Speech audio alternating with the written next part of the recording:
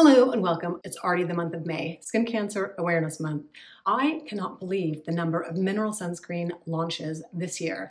In fact, there are so many, I have to break them into two videos. Today, I'm going to do all tinted mineral sunscreens, and then either next week or maybe the week after, I'm going to do untinted mineral sunscreens. As we know, we should be wearing our sunscreen 365 days a year, all year round. The education on skin cancer awareness is fabulous these days, as opposed to when I was a kid, or probably you were a kid. We just didn't know any better. And I'm sure you, and I know I, have been exposed to lots of UV damage over the years. Thankfully, I have not had any skin cancer scares. With mineral sunscreens, people tend to shy away from them because they have the white cast and they sit very heavily on the skin. A lot of the new formulas are much better than they used to be. They certainly aren't like that old zinc oxide that we used to put on. I'm going to show you a range of skin tones and a range of skin undertones. I think I'll be able to show you something that will work all the way up to Fitzpatrick 4. And I have peach tones, neutral tones, yellow tones. So I have a whole array of tinted mineral sunscreens to share with you. And remember, with tinted mineral sunscreens, we also get protection from blue light from the sun. Now there's some debate whether the blue light in our homes is actually damaging our skin, but definitely we're getting blue light from the sun. I'm gonna start with the lightest and work my way to the deepest tones.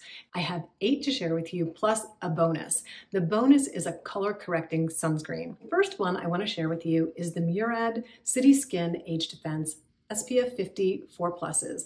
This is a light peach tone on my Fitzpatrick 2 neutral skin. It does not leave a white cast. It blends really nicely. It dries down really nicely into kind of a satin finish. I can wear it by itself, or I can add a little bit of foundation or tinted moisturizer over this. It works really well with makeup and gives a nice, soft, finish, satiny look.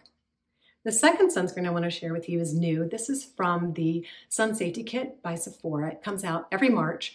I post that in my community page because it goes quickly. This year, I didn't even get a chance to review it before it was sold out. The St. Jane is an SPF 30 mineral sunscreen with bright yellow undertones.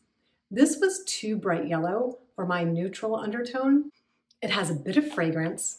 As you can see, as I apply this in a couple layers, it's difficult to blend into the skin, and it sits on top of the skin. So you can actually see a bit of chalky residue after you finish applying it.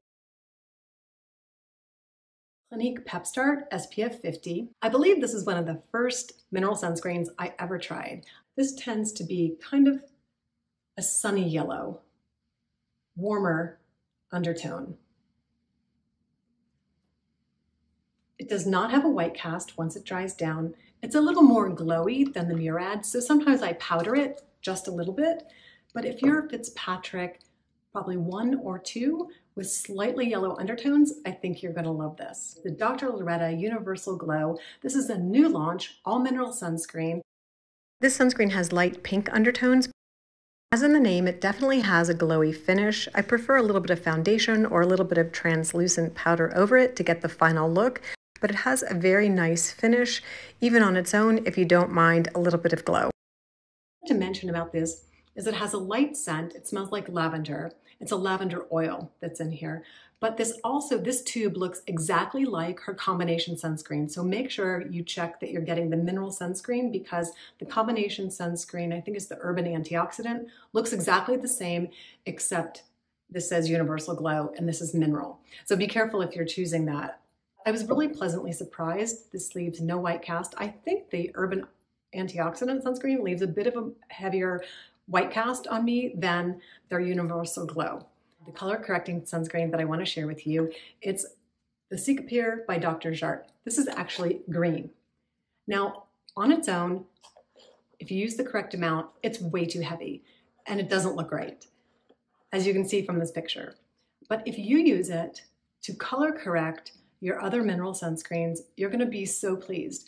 If you wanna cover a blemish, if you just have some redness in a certain area or some irritation, this is perfect. It cuts down the redness and blends into your skin. I was really surprised. I usually use a dry beauty blender to tap this in over my already existing layer of mineral sunscreen, or I tap it a little bit in before I apply it. It works a little bit better after I apply 1 layer or 2 layers of my foundational mineral sunscreen and then use this just to go through and color correct and spot areas. Bloom Effects, this is their Tulip Dew. This is a super glowy sunscreen, and I was surprised when this first came out of the bottle. I thought it was going to be too dark for my skin, but as I blend it in, it's almost a perfect match for my neutral tone. The one thing that is really difficult with this sunscreen is it just doesn't dry down. I have to powder at least twice to cut down on the glow. It's very dewy. Dewy would be an understatement. This is a very glowy sunscreen that doesn't dry down. I would say that's the only reason that I might not recommend this unless you have dry to very dry skin. But like I said, it's a perfect match for my skin tone. It does look really nice trying to powder it down, but you really need to cut down the glow unless you really like that dewy look. The Iris and Romeo is really way too dark for my particular skin tone. It has really deep yellow undertones, but I think it would be great for Fitzpatrick 3 with yellow undertones. I definitely like the fact that this isn't too glowy. It dries down, but on my skin tone, it just looks a little weird because it's just not the right color. But I think if you have, like I said, close to Fitzpatrick 3 and yellow undertones, this might be the perfect mineral sunscreen for you. Next up was kind of a disappointment to me because this is by Eucerin. I love Eucerin. This is their SPF 35, and they call it a broad spectrum SPF 35 blendable tint for all skin tones. I did not find that to be the case. It's a little too dark and a little too orange for my skin tone. It does leave a fairly dewy finish, and it's a fairly heavy cream. You can definitely really feel this sunscreen even once it dries down. Unlike the Murad, and unlike the Pep Start, this one leaves a very heavy, creamy feel to it. Sort of like the Peter Thomas Roth that I loved a couple of years ago. I still like that sunscreen, but it is very creamy and it just sits a little bit heavier on the skin, as do all mineral sunscreens. Mineral sunscreens are unlike chemical sunscreens. You're going to feel them on the skin in comparison. That's why it's really nice when you find a lighter formula in the higher SPF range. It's really surprising how some of these formulas are almost getting as light coverage as some of the chemical sunscreens. The Neostrata Defense, this is SPF 50.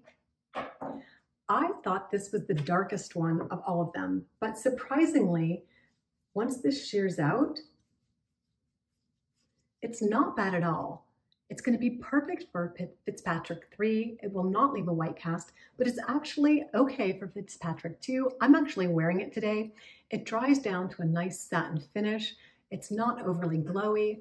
I think it's a really pretty finish. It actually makes my skin look like I have foundation on, which I don't mind some days at all. If I want just a sheer kind of everyday look, then I wouldn't turn to this sunscreen for my skin tone. But if I just want like that kind of a little bit elevated look, like I have a little bit of foundation on, this is perfect. Like I said, it kind of dries satin, very much like the Murad has that kind of satin powdery finish. My top 4 picks in order are number 4, the Bloom Effects, because even though it's a great skin tone match, it's a little bit too glowy. Number 3 is going to be the Pep Start that I've used for years. It's just a little bit too yellow for my skin tone right now. Maybe if I get a little bit of color this summer, it might be a better match, but it's just a little bit too much of a yellow undertone. Number 2 is the Universal Glow by Dr. Loretta. This has really nice pink undertones that match my skin tone pretty well with no white cast. The only reason it's number 2 is it's super glowy and I definitely have to powder down to cut the glow. And at number 1 for tinted mineral sunscreens for me so far this year is the Murad City Skin Age Defense SPF 50 PA 4+.